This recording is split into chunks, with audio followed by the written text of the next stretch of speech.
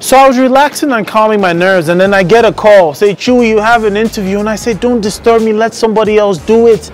And then they said, it's Chukie B. So I said, this, I have to see. They call me Chuey Chu for BBNaija Naija. Let's go talk to Chukie B.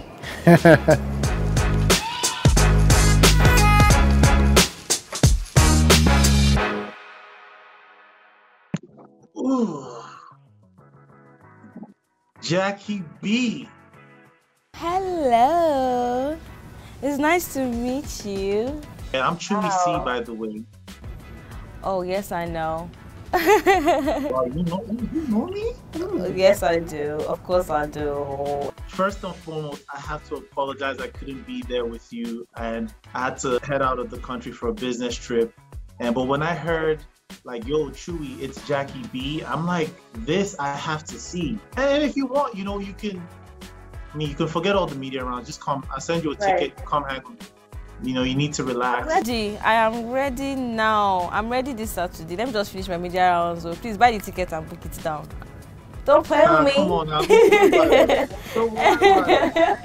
You're enjoying it. I can see you with the robe and everything. You're chilling. I'm jealous. You should be chilling like this too. You should. I know. I can't wait to be able to chill like this. I haven't chilled like this in a while. My body's doing me somehow. I want it. But we have to handle business first. Then we'll do that too. I like a focus queen, you know, but because first and foremost, you're looking beautiful. Like, you know what? Thank you. Let's not have an interview, okay? This is a diary session. This is a special diary session. Ah, nice. I've missed Biggie already, so I don't mind that. Okay, you can ask me questions. Forget about all of that. I'm breaking protocol. Okay. I've never done this for anybody before. Ah, okay. Oh my God, Yeah. Look at me. Thank you. Oh yeah, I'm down. I'm down. Chukie, I have to ask, right? You're, you know, designer, event planner, you're a bundle of talent. But with your background, right? You're the child of a VIP, like a politician in Nigeria. And then you also have your son, like, leaving them and going into the Big Brother house. Walk me through that conversation. What was that conversation like? How did you talk to them, and how did they receive it at first? Just like with almost everything in my life, my family is like a huge part of my life, and there's really no big moves that I make without my family's knowledge and support. Really, it doesn't necessarily mean that they need to permit me, but I need their support.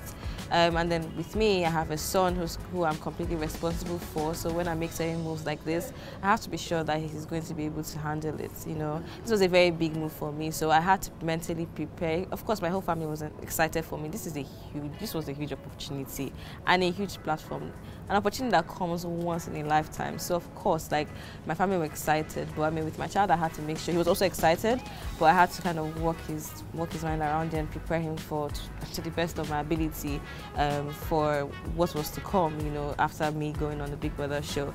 It wasn't easy for sure. I'm sure people could tell from me being on the show. I mean, I miss my son so much. I'm very much attached to him. We are both attached to each other.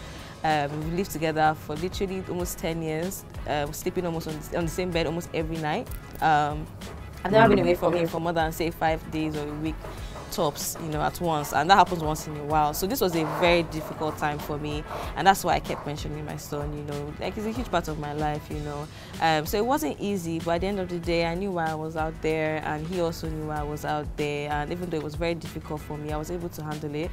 I was able to survive it, and we're out here now, and I'm just so happy for how far I've come. He's doing perfectly fine, so I didn't even have anything to worry, but he's doing perfectly fine, so I'm thankful, and my family is all well as well. We're all happy.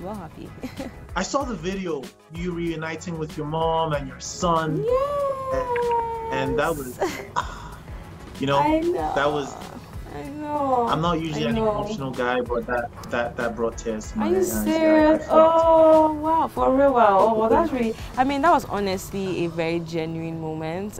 First of all, I was surprised. It was not, I had no idea, and I wasn't expecting it, because I know I just came out of the house on the day before.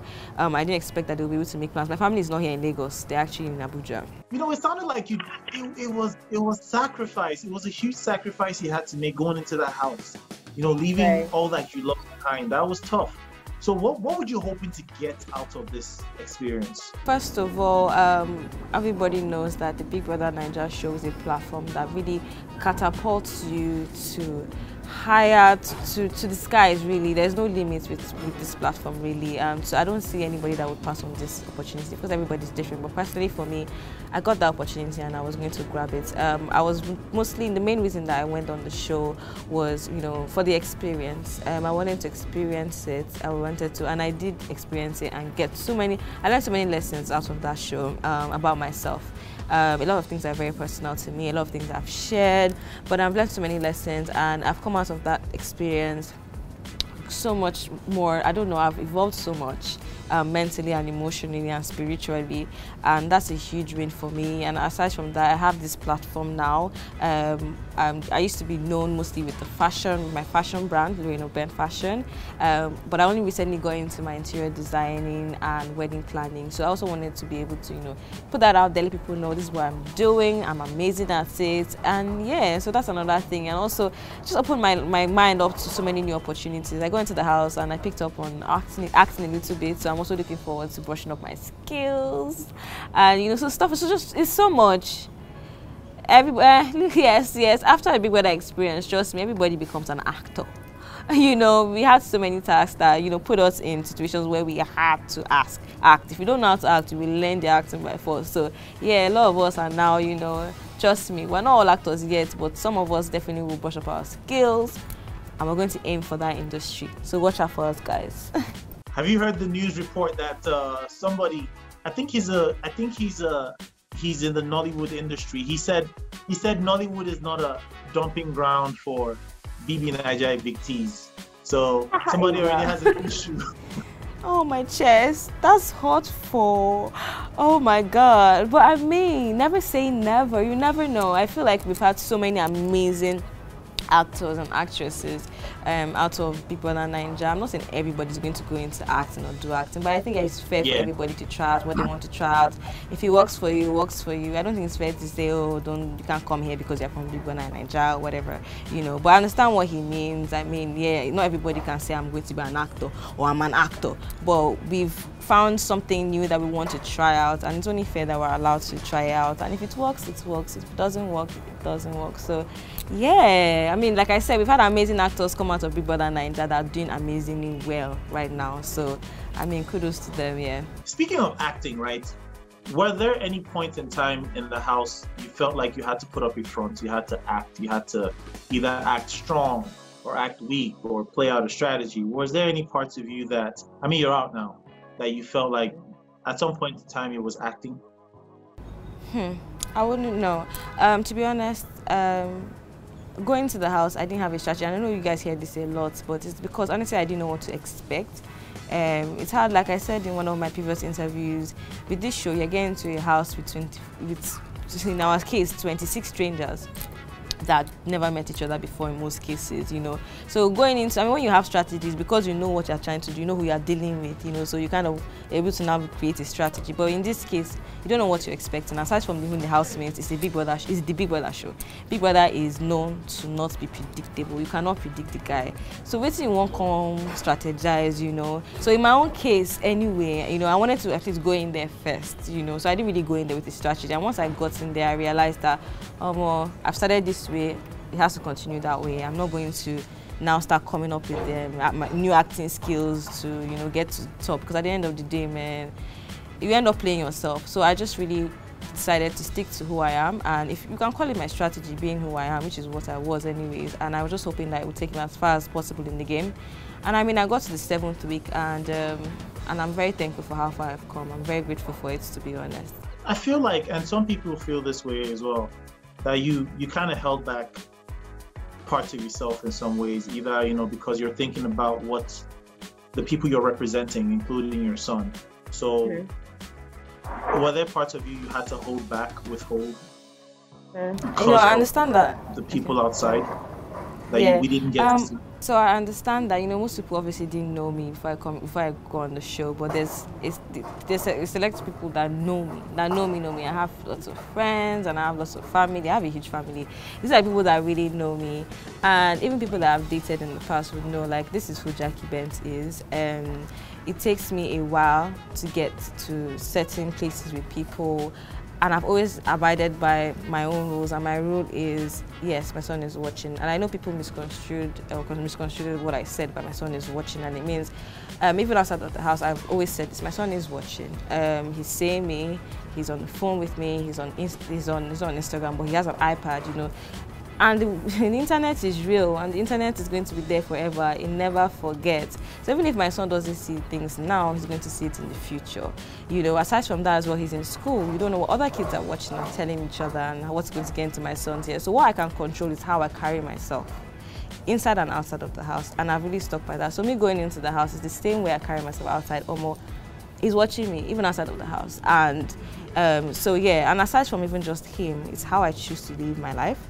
It's who I am, and that's pretty much it. I understand that people don't understand it, and that's fine, but that's pretty much who I am, really. It wasn't yes, I felt the need to have to explain it, because people would ask me certain things, like, you know, when I feel like I'm pushed to the wall, I would explain, look, my son is watching me. That's the most, I don't know, logical explanation I could possibly give, you know. Understand, if you don't understand anything else, just understand, okay, this is basic. Understand this, you know. So I'll try to explain things, and that's why I would say, okay, things like that, oh, my son is watching me, really, which is a fact, you know. My son's always watching me. He's sitting down right here watching me from across the room, okay? I think it tells me something. I think it tells me that, by the way, how many times did you try to audition for Big Brother? I tried it 3 times. The first time, I tried it 3 times. The first time I didn't get inside, really, it was a physical one, and it was very crazy. And I have like a phobia for crowded spaces, so I couldn't really proceed. Yes, but I applied last year again. I actually applied. I got to a few stages, but not all the way there. And then this year, yeah, it clicked, and I just knew it was meant to happen. I like that. So telling me knowing how many times you've tried to apply to get into the house, and knowing from other people as well, right, who have similar experiences, it's like you wanted it bad. You wanted to get in there bad. Yes. But you weren't desperate enough to push beyond certain limits. You still had boundaries, like, I want this bad, but not bad enough that I would throw all caution to the wind and all. And you know, I think that tells me something. That's what it tells me. Am I onto something then? Yes, I mean, something I always just say in the house as well, the most you'll be in the Big Brother house is 10 weeks. After that, the show is over. That's just 10 weeks out of your entire life. You still have your entire life to live and account for. So that 10 weeks, like, I'm not going to do anything that 10 weeks that I know I can control that would affect the rest of my life negatively. So what I can do, what I can control in that, I know we're all human and some of us sleep here and there, but what I can control, I will definitely control to avoid anything that I would regret or have to deal with mentally, you know, in the future. I mean, I'll have to live with certain decisions that I've made for the rest of my life. Because I'm on Big Brother Naija show for 10 weeks, I'm not going to make any decision that is going to now, you know, compromise my mental health, you know. Yeah, so big deal. Yeah. I think you've done a really good job of that. Like, thank you. Thank you. I really appreciate it. Thank you. You said you had some experiences, some stuff you learned. So what are some of your biggest lessons and takeaways from your time in the Big Brother house? Definitely patience.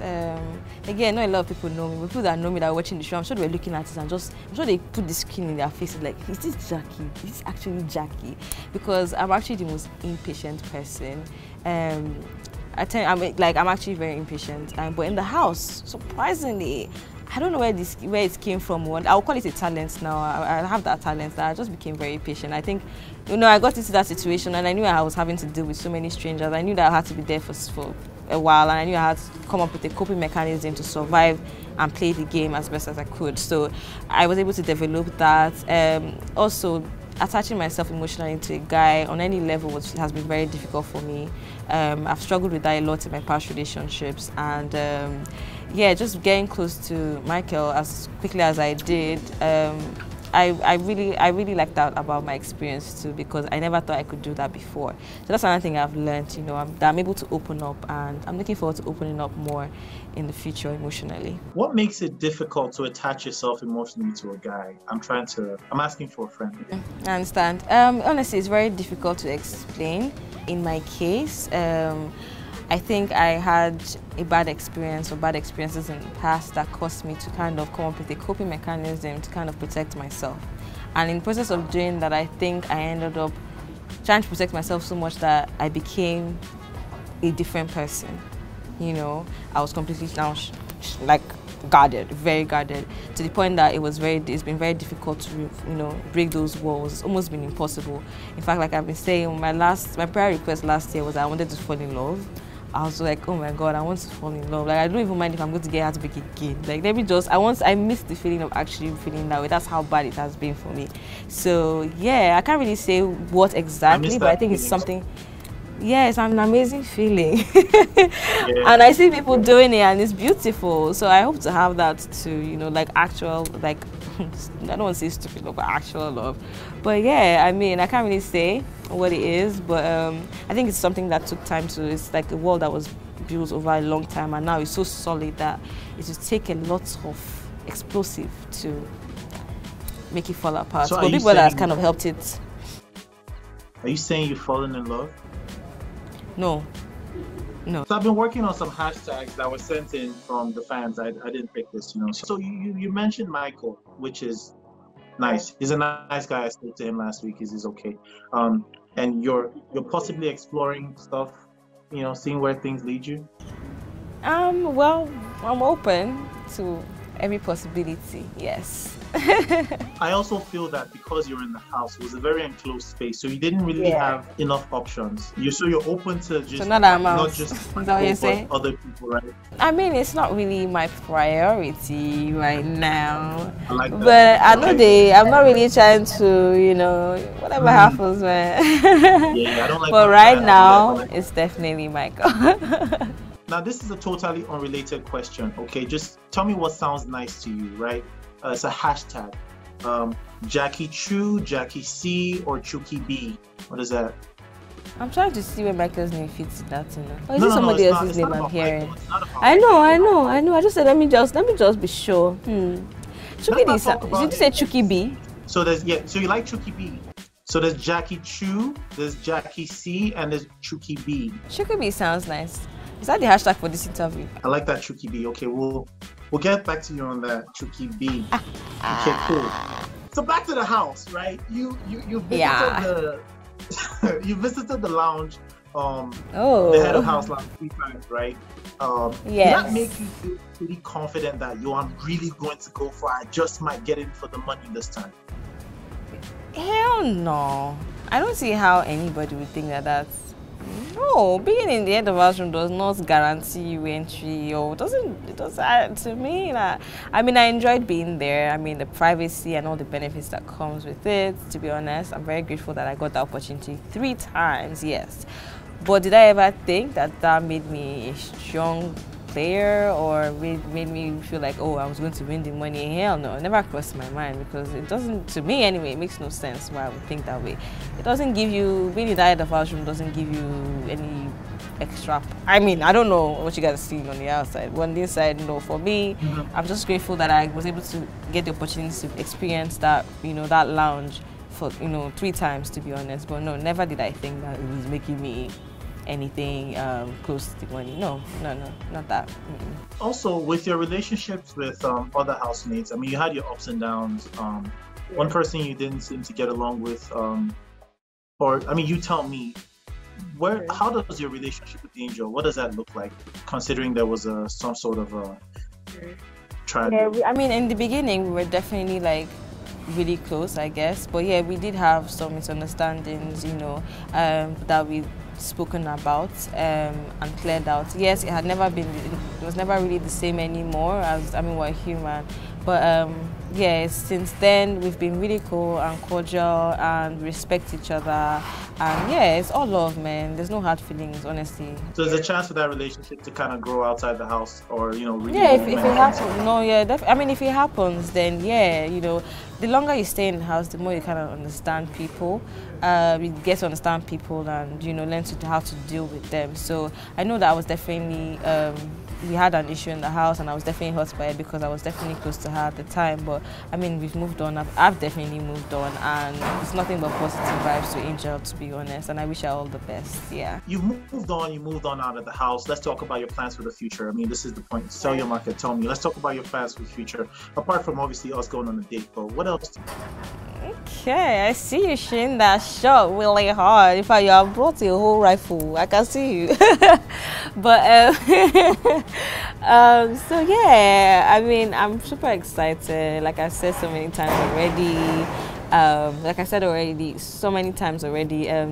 This platform has been phenomenal. It's been amazing. I don't think I think I'm yet to understand the full thing yet. I mean, like, it's crazy. I'm very thankful, and I'm looking forward to all the amazing doors that are going to open up. So many are already opening up, and I'm thankful. There's so much love as well. For me right now, I'm definitely going to be pushing my businesses, you know, my event planning, my wedding planning, and my interior design, also still my fashion, pushing that on a larger scale. That's really my passion, to be honest. I'm a very business-oriented person, so that's my main focus. Wow, who would have thought? I see. Yeah. Yeah, I see. You know, I MC weddings as well, so we have some sort of business, so we can work together. I see. Nice. Exactly. We can work together. Talk about how we can, you know, help each other out. You know, and I have to say, you know, it was lovely having this conversation with you. I'm a fan, you know, I'm a Jaguar. I even have, like, I mean, this is a Jaguar uniform, you know. Mado. You know, so, like, I even speak like a Jaguar sometimes. So you're an original Jaguar. I see. Ooh, okay, Jaguar. Okay, Jaguar. Oh, well, you're going to have to teach me that one. Let me be able to do it too for my Jaguars, you know. But yeah, thank you so much. Oh, my Jaguars will not kill me for this. So I'm learning. Don't worry. We'll perfect it. We'll perfect our roar. Whoa. So we've come to the end of this interview. I've had some fun. Wow. Sure. To everybody watching this, to keep up with Chukie B, you can follow her across all her social media platforms. It's on the screen right now. Follow me on mine across your screen right now. And you know, BellaNaija. It's on www.BellaNaija.com and BellaNaija online on Instagram.